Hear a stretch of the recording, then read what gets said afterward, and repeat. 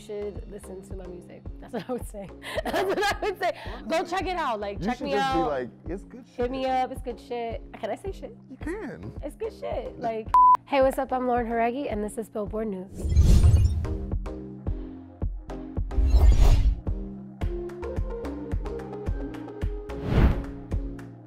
It's Duchess with Billboard News, and I'm so happy to be hanging out with my friend Lauren. Hey, beautiful, how are you? Hello, I'm good, how are you? I'm amazing, thanks for hanging out with us. We gotta talk about this music. You're not new to the solo game. I mean, from Expectations and all the success you had with that, so many releases. Tell me what's about this EP that's gonna be so different? I think there's more movement to this EP. This is a continuation of Prelude, which was my first EP that I dropped. Like the colors on the wall.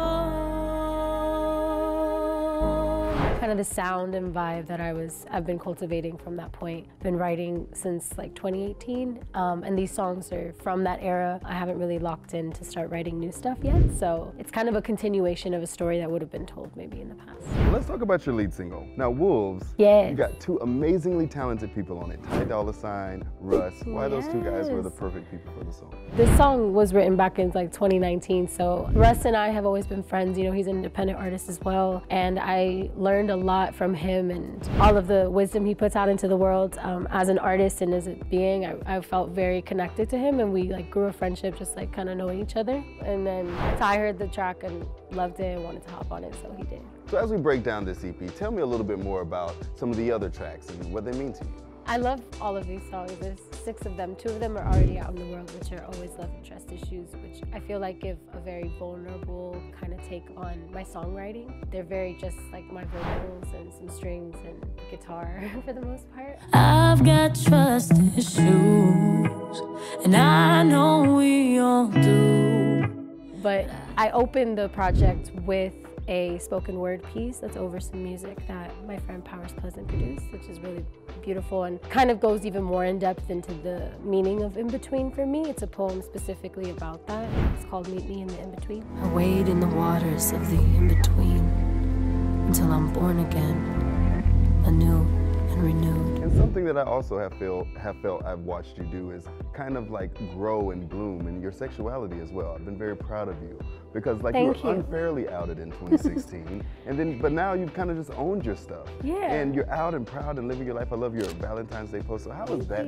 Yeah, I mean, it's life. I'm older now. I was 16 when I started in this industry, and I'm now 26. So I feel like you blossom into yourself over the course of those years. You discover yourself, you meet people, you fall in love, you fall out of love, and you learn yourself. And I think even when it comes to expression and identity and sexuality, I'm very fluid. So I feel like I'll continue to discover and engage with different parts of myself as I grow and as I'm alive. Don't wanna say, baby.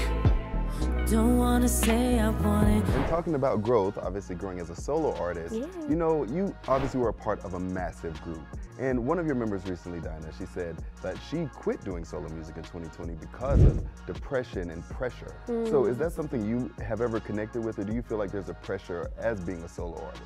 Yeah, I think all of us could connect with that. I feel like we've all spoken about our stories in respect to like that experience overall. And I think each of us needed our individual time to grow and discover our personal stories within the story of it all, you know? So I'm proud of her for getting through it and taking the time that she needed, and I hope she's doing beautifully, because I love you. I feel like it was just yesterday that it was July, and you guys were celebrating 10 years. Call me, Miss Moving On. And now it's about to be July again, in 11 years. I mean, what? The fact that I can say I'm part of anything for 11 years is just like a lot. It's wild, and I feel like every other week you guys are going viral for some moment or performance. What's one that sticks out to you that you haven't spoken on? I need to know, like, when you see this on the internet and you're like, oh man, I can't believe this happened. Oh man, well, with Fifth Harmony, this is an endless supply of that. There's so much good stuff. There's so much stuff. Definitely our carpet photos.